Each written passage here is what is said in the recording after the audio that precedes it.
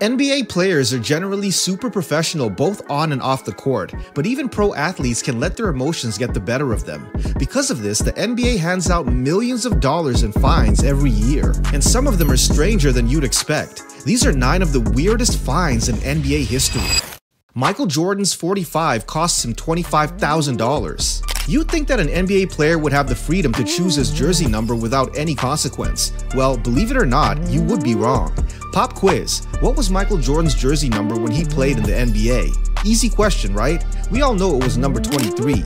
Or was it? There was a brief time when Jordan wasn't rocking 23, and that choice ultimately cost him a lot of money. After his first retirement, Jordan returned to the NBA in March of 1995. For more than a year, fans had only been able to see MJ play baseball for the AA Birmingham Barons. During that time, Jordan wore the number 45, a nod to his high school days. When he decided to come back to the NBA, Jordan donned 45 again when playing for the Chicago Bulls. And after his return team resulted in a loss, Nick Anderson of the Orlando Magic said, "Number 45 doesn't explode like number 23 used to." Maybe that got under Jordan's skin because he soon switched back to his number 23 jersey, maybe for good luck or to get some of his old juju back. Whatever his reason, the league required notification whenever a player changed jersey numbers. Since they didn't get it, they fined the Bulls $25,000. Eventually, they would wind up paying $100,000 because of multiple infractions. Of course, in the end, Jordan got the last laugh, as well as 3 more championships. He might be the greatest basketball player of all time, but even MJ wasn't able to avoid a truly stupid NBA fine.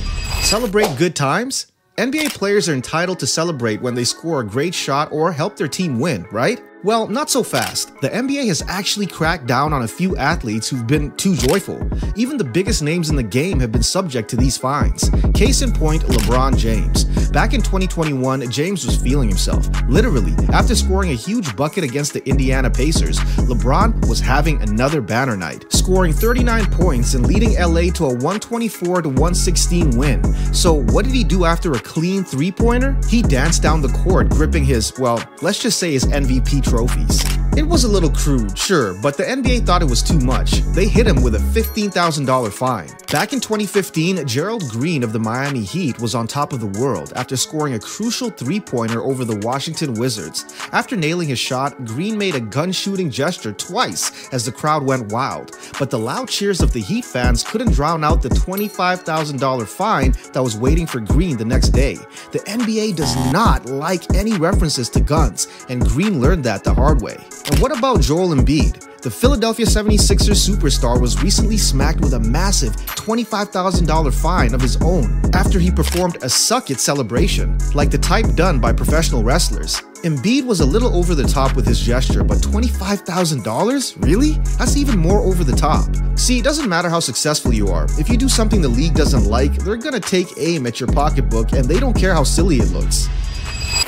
LeBron kicks the bottle. During his more than 20 years in the league, LeBron James has almost always had a good attitude and hasn't gotten into too many scuffles or controversies. He usually minds his manners and plays it straight, but during a tough game against the Minnesota Timberwolves in 2010, James got himself into hot water. Upset about not getting a foul call during a drive to the basket, LeBron was given a technical foul after complaining with a referee. James was furious, and so Coach Mike Brown pulled him from the game. That didn't cool him down, and he shockingly kicked a water bottle as he approached the bench, which sprayed multiple fans who were sitting right behind it.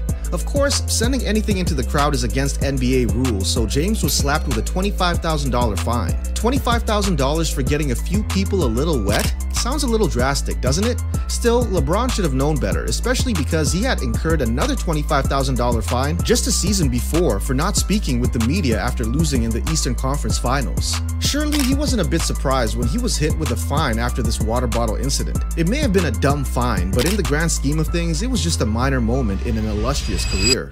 Ejected for passing? Look, it's not easy being an NBA ref. No matter what you do, someone is going to hate you. But sometimes they don't make it easy on themselves with some serious, bizarre, and quite frankly, dumb calls. Back in February of 2021, JJ Redick of the New Orleans Pelicans got ejected from a game for passing the ball to a ref.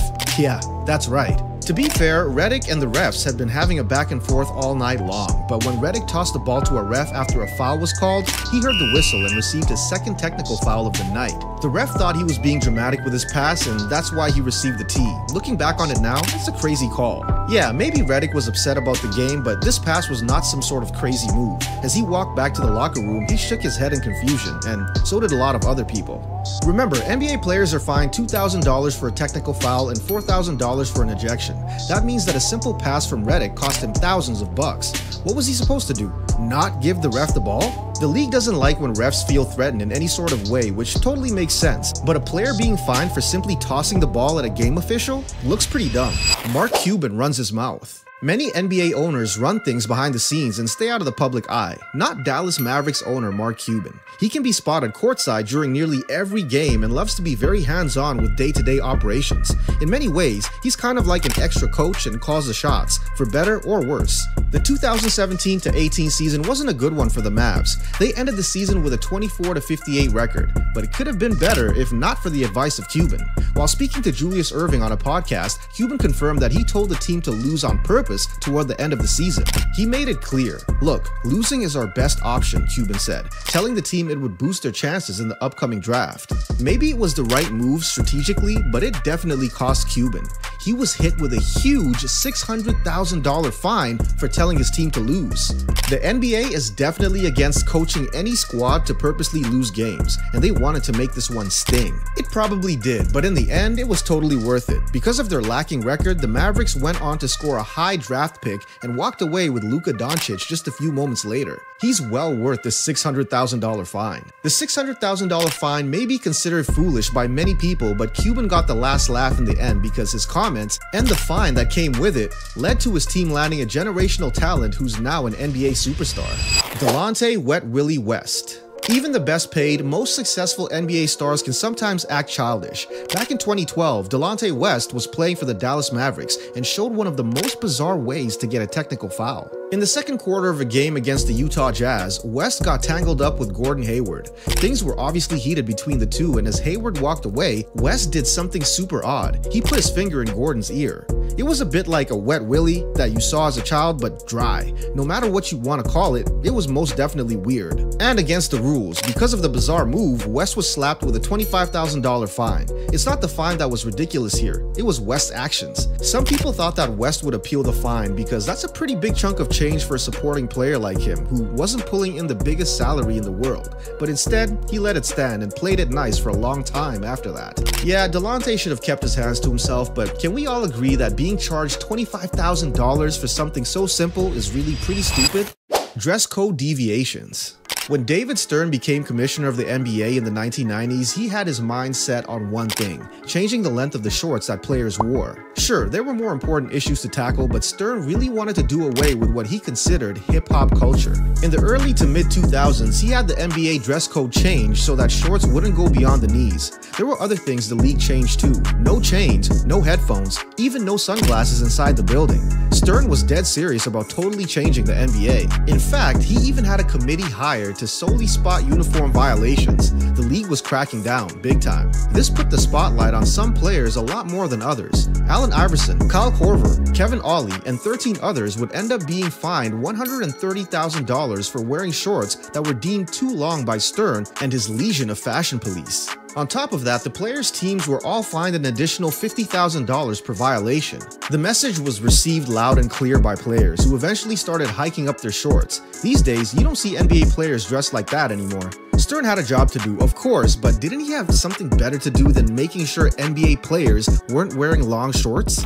Jeff Van Gundy's War of Words. Today, Jeff Van Gundy is paid handsomely for his comments about the NBA, but nearly 2 decades ago, he was paying handsomely because of them. Back in 2005, Van Gundy was the coach of the Houston Rockets, home to basketball phenomenon Yao Ming, and when Van Gundy shared his opinion about how officials were ruling against Ming, he experienced a huge backlash from the league.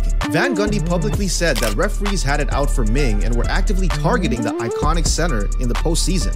He even went as far as to say that Mark Cuban was to blame. He claimed that that Cuban complained about the way that Ming was being overlooked and given a pass and demanded that refs change their approach. That's quite the claim. NBA Commissioner David Stern was upset, to put it gently. If he's going to say things like that, he's not going to continue in this league, Stern said.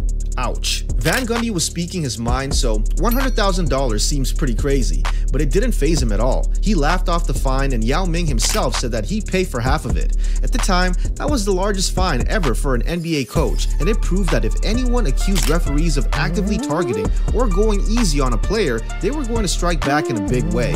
It was a big moment at that time, but we don't know if Van Gundy ever ended up paying, or if Yao Ming split the bill with him. If you speak your mind and upset the NBA, you're going to be hit with a dumb fine.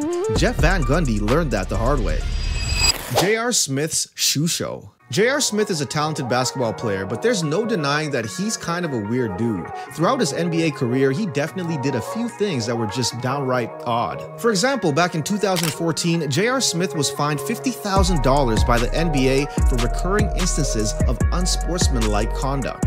That sounds pretty bad, so what exactly did he do? Did he punch someone? Trip them? Yell at someone in the crowd? Nope, he untied a player's shoelaces. During a game against the Dallas Mavericks, Smith was spotted untying the shoelace of Mavericks star Shawn Marion. The NBA wasn't happy with his actions and warned him to not do it again. So what did Smith do? Just days later, Smith attempted to untie the shoelace of Pistons forward Greg Monroe. And just like that, Smith was hit with a $50,000 penalty. He would later apologize after a bunch of media attention, as well as a condemnation from his coach, Mike Woodson. Oddly enough, he admitted that he had been untying shoes all of his career and claimed that he'd been doing it for a while. No one knows if Smith was trying to intimidate his opponents or just entertain himself, but this remains one of the most bizarre and strangest fines in the history of the league. NBA fines are a necessary part of the game, but sometimes they're confusing, dramatic, and really just plain stupid.